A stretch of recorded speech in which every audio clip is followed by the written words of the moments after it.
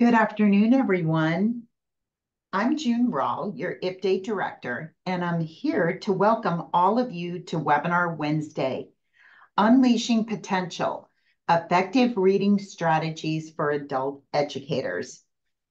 In the fall, many of you were fortunate to attend our face-to-face regional trainings titled Unleashing Potential, Effective Reading Strategies for Adult Educators. There you learned many strategies, and I hope you were able to really implement those strategies and use them. But today's webinar, we are going to equip you with more resources and insights and innovative approaches towards reading mastery. But before we get started, I want to remind you of some housekeeping tips. All of your microphones are muted and you are in listen-only mode. Today's presentation is being recorded and will be archived and available on the IPDA website within 48 hours. There you will also find the PowerPoint for this webinar and an accompanying handout that Vanessa will be talking about a little bit later. If you have any questions or any comments, just put it in the Q&A section on your screen. Today, facilitating our webinar is Miss Vanessa Nicholson, our IPDA trainer. Vanessa, I'm going to turn it over to you. Thank you for joining us today. Thank you so much, June. Good afternoon, everyone. I'm happy to be here with you this afternoon. Before we get started, I want to share a bit of how we will spend our time together on this webinar.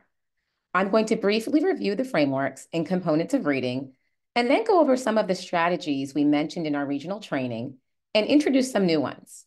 Okay, starting off with the frameworks of reading, those who attended our regional trainings, we started off discussing the frameworks from the FLDOE site and showed you a way to make those frameworks much easier to read.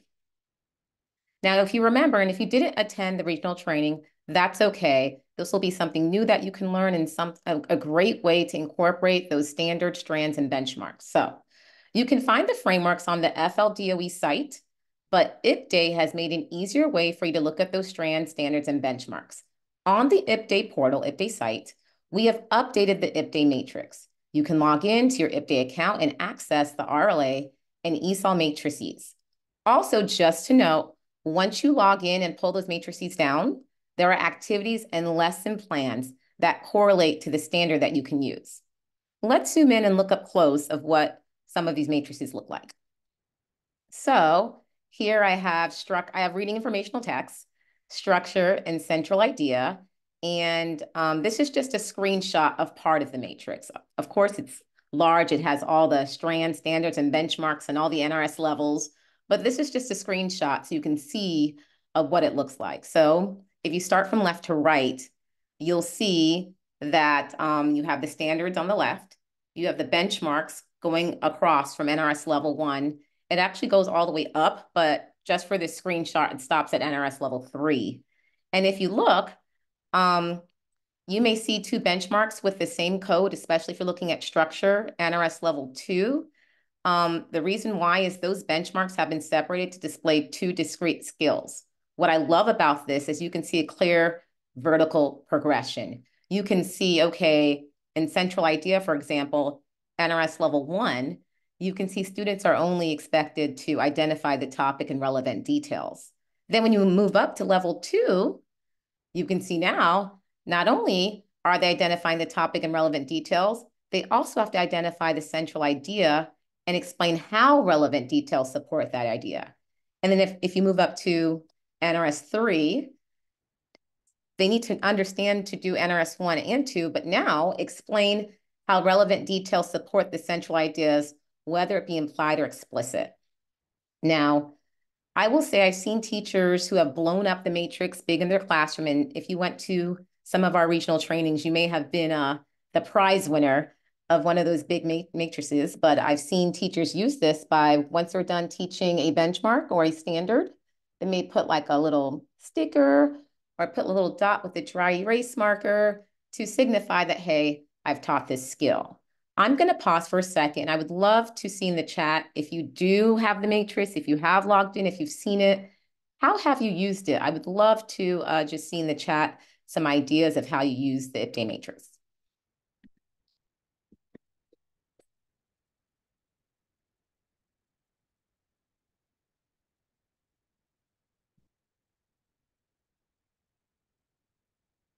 Give you another minute or so. For those who have seen it or used it, I would just love to see how it's been incorporated into your classroom.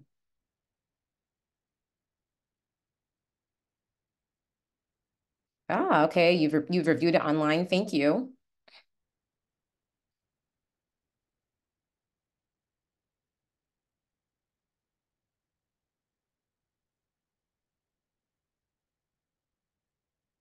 Give it another few seconds. I'm practicing wait time. All right. Well, if you haven't had a chance to use it, it's a wonderful tool, a wonderful resource you can use, and you can find it in the IPDAY website and, of course, in your IPDAY portal. So we're going to move on to the next section, components of reading instruction. And if you came to our regional training, we covered this in great detail. So according to the National Reading Panel, there are 5 components of reading that were identified for reading proficiency. Does anyone know what they are? I would love to see in the chat. Does anybody think they know what the 5 components or 5 pillars of reading instruction?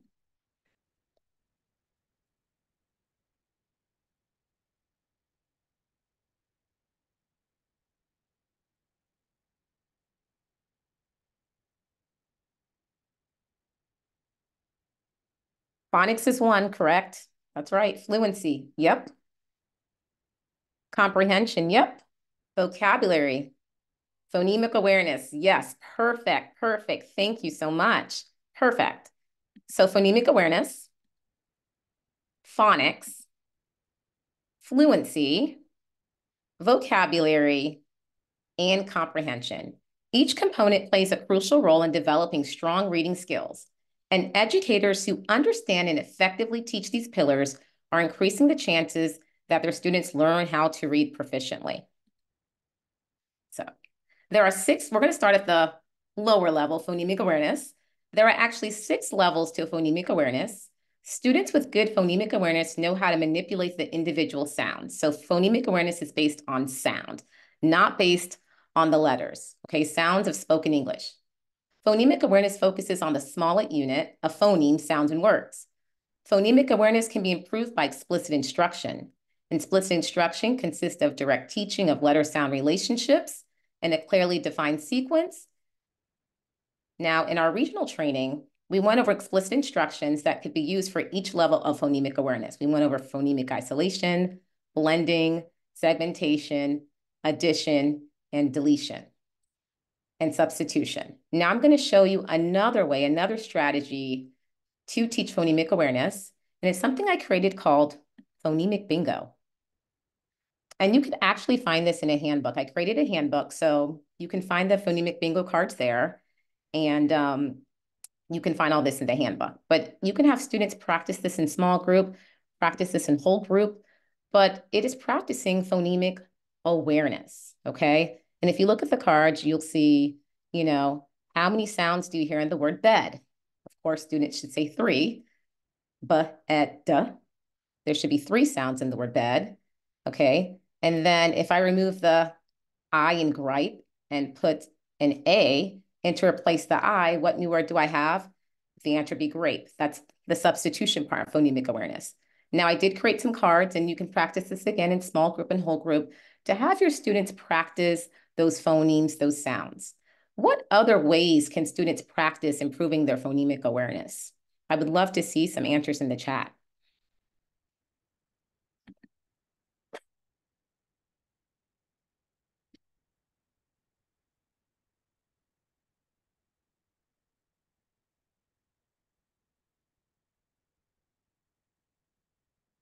And I'll pause for a minute.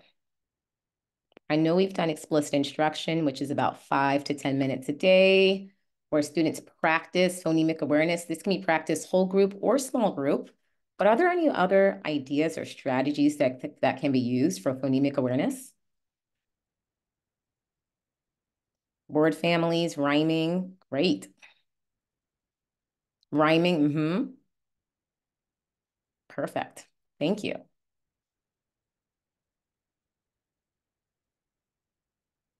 Songs, yeah, actually, that's a good one. Songs, that's a really good strategy that can be used. I appreciate that. Thank you.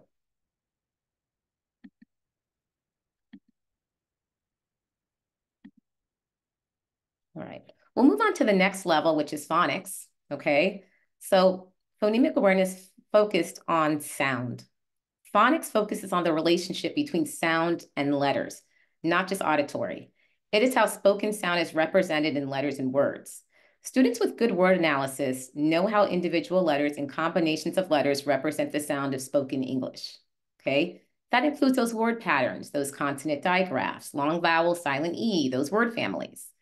Adult non-readers have virtually no awareness of phonemes, of sounds, of letter correspondence when it comes to phonics.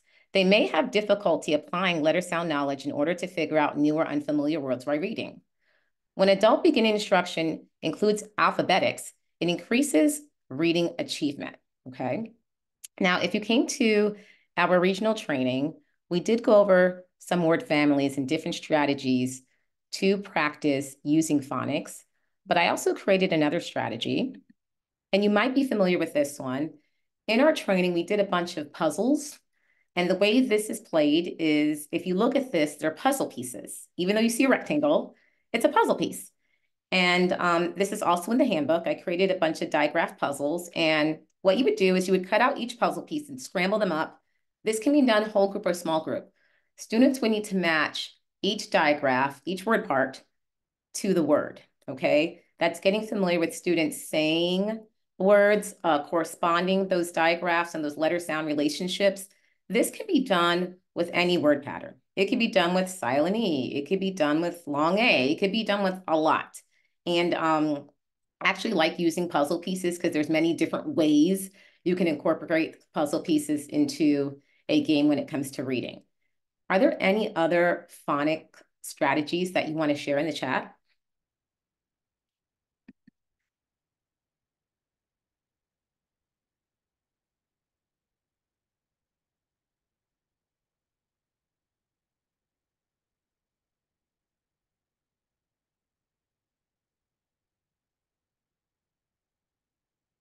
Video, yep. Video's a great way where students can see the word being pronounced and the word can flash across the screen. Video is an awesome way. Flashcards, absolutely. They go over those patterns, get familiar with those patterns. You can also use decodable readers. I've been told there's adult decodable readers that are not childlike, that adults can read. And if you don't know what a decodable reader is, it is a pattern that is provided in a short passage, and students will keep actually reading that pattern. So it might say, Jake went to the store to bake a cake. The pattern would be along a silent E, Jake, bake, cake. That would be a decodable reader. That's another way you can practice using phonics. And I love all the strategies that were provided in the chat. Thank you so much. We'll move on to the next component, which is fluency. Fluency is the ability to read with efficiency and ease. Fluent readers can read quickly and accurately and with appropriate rhythm, intonation, and expression. Individuals who are learning to read are often not fluent. Their reading is choppy and filled with hesitations. They make false starts and mistakes in pronunciation. And students who are usually not fluent end up being really frustrated with reading because it takes them a really long time to read a simple passage. So it's really important that we have our adult readers learn to read fluently. Now, in our regional training, I provide an example of a fluent reader and a non-fluent reader. And I had us read a passage together where all the words were jumbled up, all the words were smashed together. And it was really hard for us as fluent readers to read because we were trying to figure out where the word began and where the word ended. And we were saying, imagine that for an adult reader trying to read. If you're not fluent, you're normally not comprehending what you're reading because you're too busy trying to figure out how to pronounce or how to say the word, that comprehension is sometimes not even there. So a strategy that can be used for fluency, besides, of course, repeated reading, modeling, reading the text over and over, timing a student. Of course, those are all great strategies, but a fun way to practice fluency is a game that I created called Fluency Expressions. So to play this game, you will need a passage, an article, a paragraph, just something that students can read, okay? You'll divide students into groups. Students will shuffle the cards face down, and when it's a player's turn, they'll draw a card, and they'll read a passage according to that expression, in an excited way, in a sad way, in an angry way, in a happy way. And then the rest of the students in the group will guess what expression the student is reading the article in. That's just a fun way of how to practice fluency. Again, I have several of these cards in the handbook for you that you can definitely use once you want to divide your students into groups. Are there any other ways or any other strategies that you've seen to practice fluency in the chat? I would love to see it.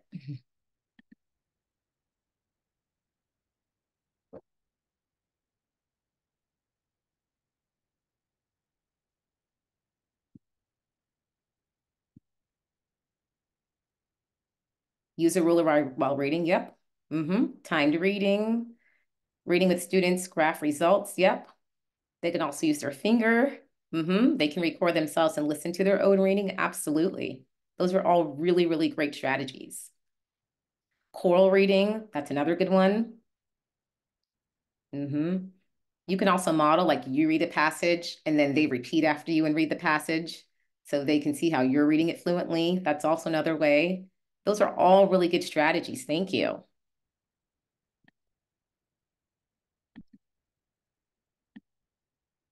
All right. Now we'll move on to vocabulary. And I put the Scrabble game there because every time I think of vocabulary, I just think of Scrabble. I don't know what it is, but I remember as a child, I would have a dictionary and try to look up and who can make the longest word. So Scrabble always reminds me of vocabulary. So a person's vocabulary consists of the individual words whose meanings he or she knows and understands. Reading vocabulary comprise those words that we know and understand as we read. So there are a lot of different strategies that we can use to do vocabulary. I believe in our regional training, which you'll see in the upcoming slides. We did a graffiti wall. We did heads up. We did a bunch of different games that I'll show you as a review to practice vocabulary. But here are some other game ideas you can use to practice vocabulary. You can create a vocabulary escape room. I know that might be a lot because you have to create different puzzles and different things, but it's a fun way for students to learn. You could do vocabulary crossword puzzles. Of course, we all know vocabulary bingo, vocabulary matching, vocabulary heads up, and I will show you a heads up game, vocabulary Jenga. I still actually have my Jenga from back in the day, but in vocabulary Jenga, you can write the vocabulary words on the Jenga puzzle piece, and students have to pull it out and define the word before putting it on top. That's the way you can do it. And then, of course, the vocabulary graffiti wall, which I will show you in the upcoming slides. And I actually love a graffiti wall. I think it's creative and it's fun. I wish they had it when I was in school. So here's another game that you can play with vocabulary. And I call this vocabulary matching 2.0. So basically, students will write each vocabulary word on 2 cards, shuffle the cards, place all the cards face down. Each player takes a turn flipping over 2 cards at a time. If the player flips over 2 cards that match, that have the same word, the player must define the words to keep the cards. If the player cannot define the word, the player flips the cards back over. And then the ones with the most matches, of course, win the game. A variation to this, think of synonyms and antonyms and homophones, right? Flip 2 cards over that have similar meanings. They have to say what it means, and they keep the card. What about antonyms? Flip 2 cards over that have opposite meanings, right? So think of the variations you can use, but this is an easy, quick game that can be created really quickly for classroom usage. Are there any other fun ways or fun strategies to teach vocabulary that you would love to share in the chat?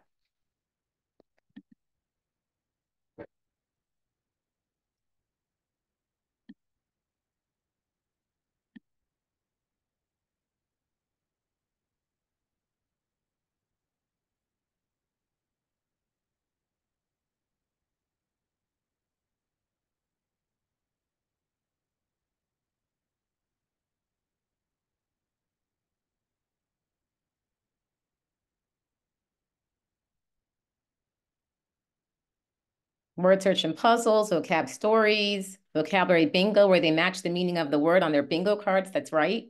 I love that one. Oh, I love an I have, who has. I love it. That's probably one of my favorite games. I have, who has. Vocabulary bingo, great. All good strategies. Thank you. And then the last component of reading, the final component, would be comprehension. Reading comprehension is the process of constructing meaning from what is read. To comprehend, a reader must decode words and associate them with their meanings. Phrases and sentences must be dealt with fluently enough so that their meanings are not lost before the next ones are processed. Since understanding the message must occur without face-to-face contact, comprehension relies on what can a reader derive from the text based on prior knowledge and past experiences. Readers must continuously monitor their comprehension of meaning to identify how they comprehend the text, okay? Now, in our regional training, we did go over some strategies of comprehension, which we'll review, but I also wanted to list some comprehension strategies here. Many, I'm sure most of you know, of course, graphic organizers, close reading, text-dependent questions, meaning they have to find the answer to the question in the text, SQ3R, KWL chart, exit tickets, model, and think aloud. There's a ton of other comprehension strategies that can be used, okay? An important component to teaching comprehension strategies is to model the strategy first and tell students when they should apply the strategy. Many times, students will have all these strategies in their toolbox, but when it comes to reading, they don't know when the strategy should be applied. So when you are teaching comprehension strategies, ensure that students know when to apply the strategy. Now, another strategy that can be used are comprehension cubes. And I created this one, and this one is based on central idea. I went right to the framework, standards, and benchmarks, and I looked at those benchmarks, and I created questions based off that. So this is a cube. Of course, it's flat, but if you cut it out and fold it up, it becomes a cube. And you will need an article or story with this cube, but students can, work in groups, toss the cube, and then answer the question. This can be done also independently. What other ways, and by the way, this is also in your handbook, so this is already there for you and you can use in your classroom.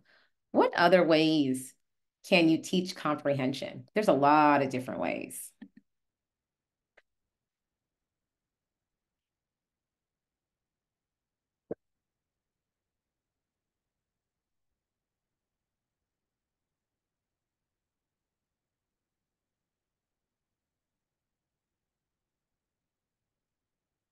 And I'll give it a couple more seconds to see if anybody has any strategies they want to list in the chat. Yep.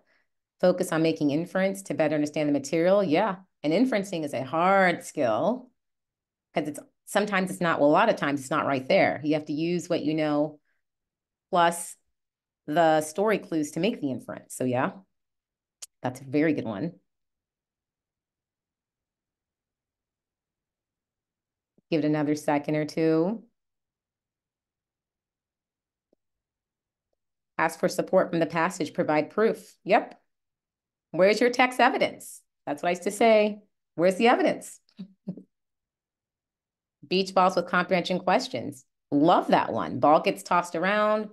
I love that one because it has the students getting up. They're not just sitting down. And whatever they touch, they must answer the question. Love that one. Identify main idea. Great. All good strategies. All right. So in our regional training, some of this material you may have already seen, but I want to really review it really quickly for those who haven't seen it. So in our regional training, we started off with some strategies and games to teach vocabulary and comprehension with contextualization. Now, one of the strategies we used was a graffiti wall. And a graffiti wall is a tool that can be used to teach vocabulary words. It actually can be used to teach a lot of things. But basically, what this wall is you get like chart paper and you write the word, and students can use words, pictures, hashtags, whatever they want when it comes to telling you the meaning of the word. Now, I chose the word restaurant in case there were any teachers or instructors with us that were teaching IET or contextualized instruction, they can use those words and put it on the graffiti wall. Now, there are many ways to do, you can actually do idioms on graffiti wall too. There are many ways to do it. What other way do you think you can use a graffiti wall in your classroom? And when I taught, there was something called a word wall, and I'm sure that's still evident. That's still there today. But graffiti wall is, I really like it. Is there any other thing you think you could do with the graffiti wall? Draw pics. You can ask a comprehension question. You can check for understanding. The goal of the graffiti wall is for students to express it in any way they choose. They may not express in the traditional format. That is the goal of the graffiti wall. They can add new words that they've learned, flashcards. Yep. There's a lot you can do with the graffiti wall. And when we did it in the training, it was really wonderful to see what everybody wrote when it came to restaurants. Some wrote money, some wrote friends, some wrote good food, some wrote a peace sign. I mean, it was a good way to, go through what everybody thought of the word restaurant and why did they write that and what did they associate it with. So a graffiti wall is a great way. It's something simple. It takes less than 5 minutes to put up. You could do it once a week or every day in your classroom if you choose. Also in our regional training, we did an I have, who has game idiom style.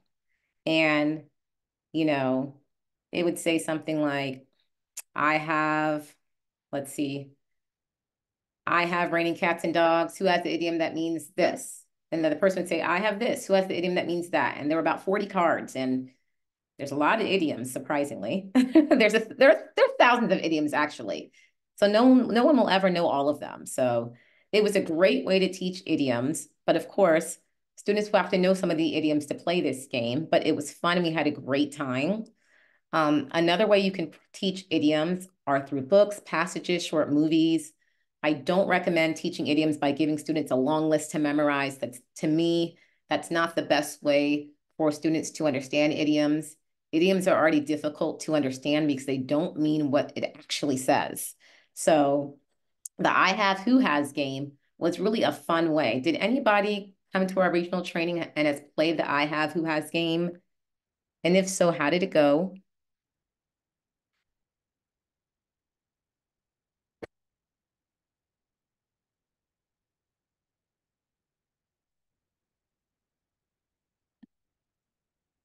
All right. And if you did play the game, I hope it went well. If you haven't yet, it would be a fun game for you to play. We also did puzzle pieces on figurative language.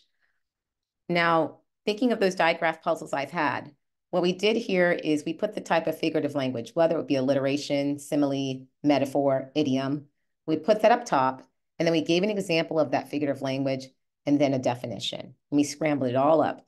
And then in groups, instructors had to match the type of figurative language with the example with the definition. I know I had some feedback from that already, that they took the game and played it with their students, and it was wonderful because they just got finished teaching a unit. If anybody came to our training was able to play this game, I would love to know how it went. Oh, perfect. Your teachers love that game. Perfect. Yeah, it was a good one. All right. There were other games such as Memory Match, Heads Up, and Off Limits. And each training might have chosen something different, but for my regional training, I chose Heads Up because I actually really like that game. And with Heads Up, there was a list of cards, and they were prefixes and suffixes. And what instructors had to do was they would draw a card and put the card on their forehead facing out. And then the group members would have to give them clues of the word, but not tell them the word. Okay.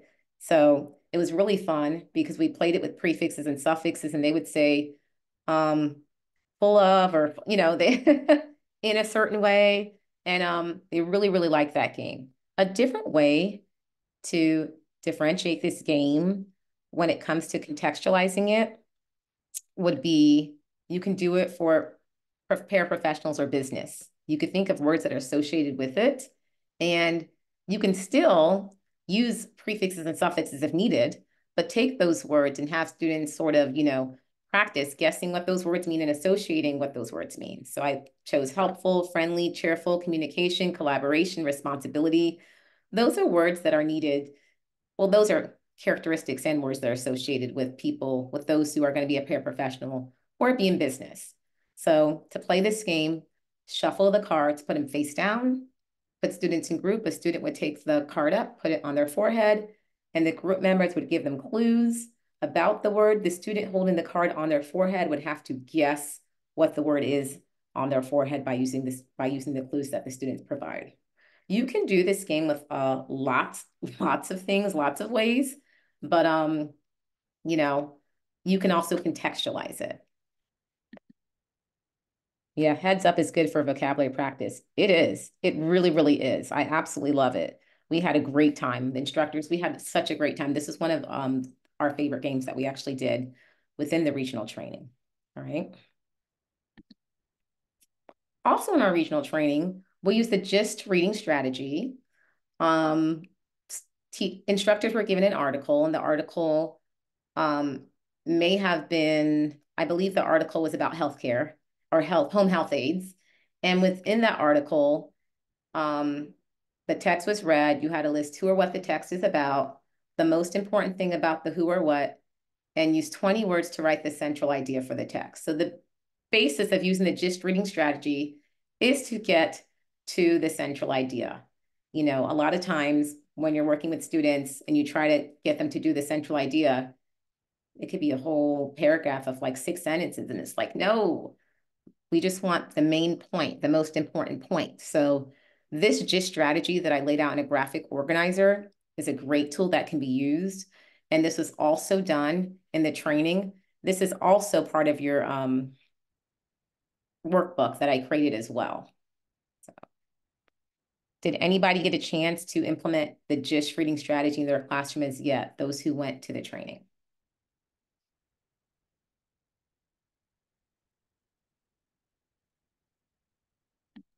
All right. Another strategy we used was called Sum It Up strategy. It was helping students write a summary. Again, you would give students a text. They would read the text. They would do the 5 W's and an H. Sometimes there's not 5 W's and an H, though, in a text, and that's okay. Whatever is there, they list. And then we put it in a tweet where they would have to give no more than 20 words in a tweet format. And that was another strategy that was used.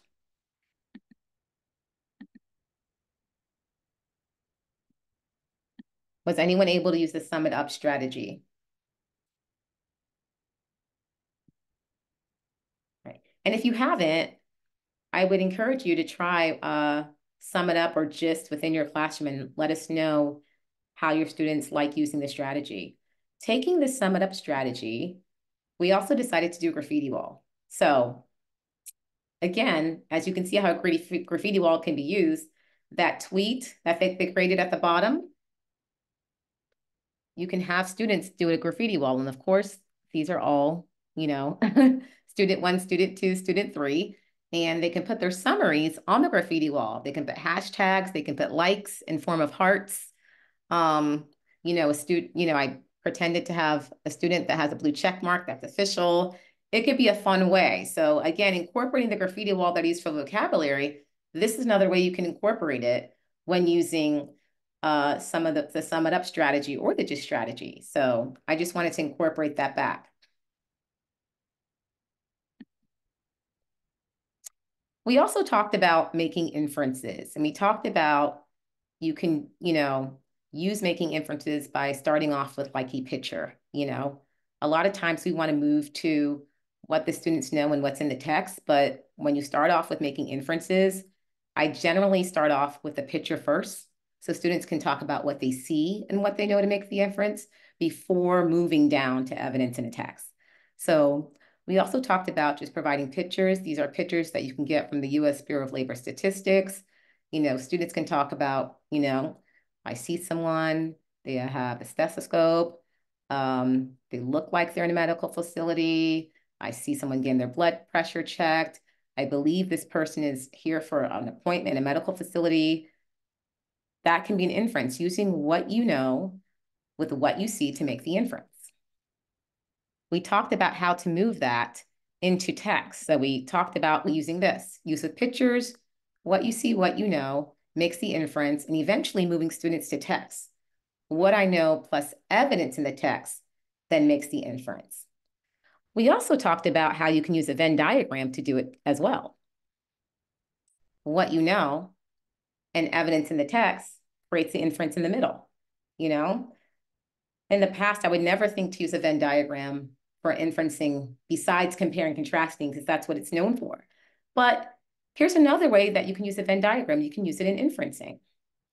Are there any other strategies that you want to list in the chat that can be used for inferencing?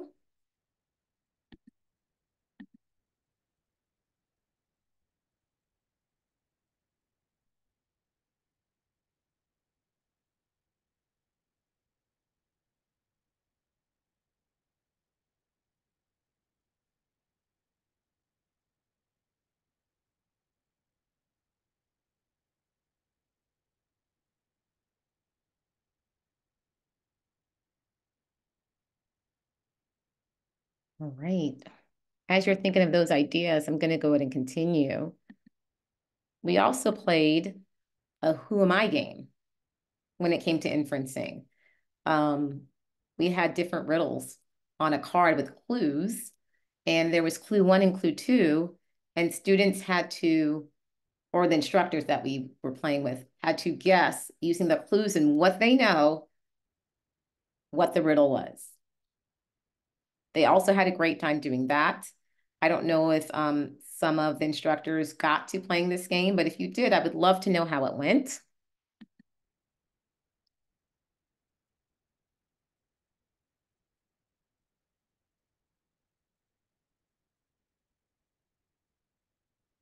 All right.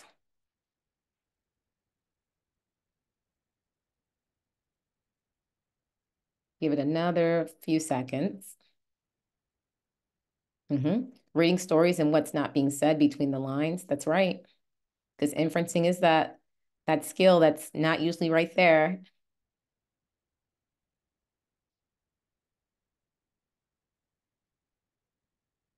Make predictions.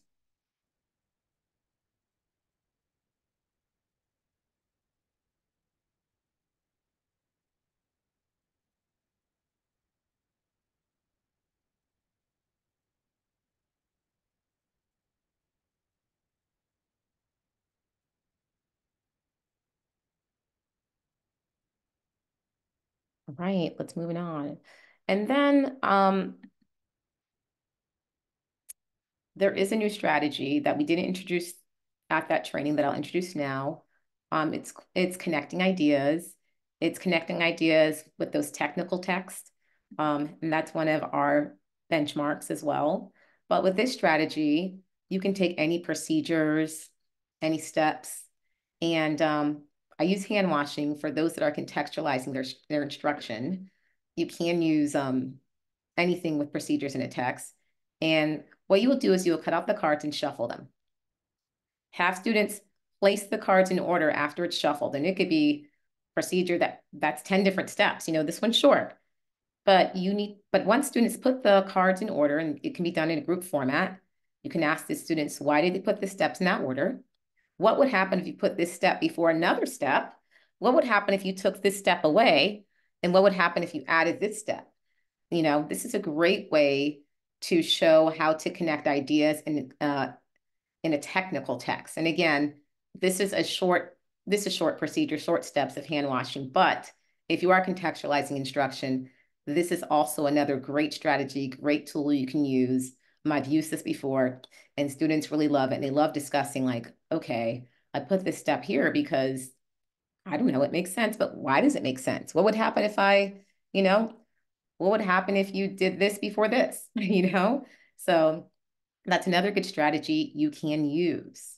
Well, I think we are coming to the end of the webinar, and thank you for spending time with me. I did see a comment that someone wasn't able to access the matrix. And And I have my email address in the beginning. And this PowerPoint is also going to be uploaded. If you email me, I have no problem walking you through of how to find the matrix on the IPDAY portal website. I can totally help you do that. So email me and I don't mind walking you through that. So thank you so much for joining me this afternoon. And I'm going to turn it over to June. Vanessa, thank you so much. And thank you all very much for all your comments and your contributions. It was really fun to watch the webinar. Before you leave us today, would you just please take a minute to fill out our feedback survey? It's just really important for us to understand how you felt about the webinar. While you do that, I'm going to remind you that on February 27th, it's a Tech Tuesday. We're going to have a Tech Tuesday on mastering Microsoft tables. It will be a presentation on harnessing the power of data organization.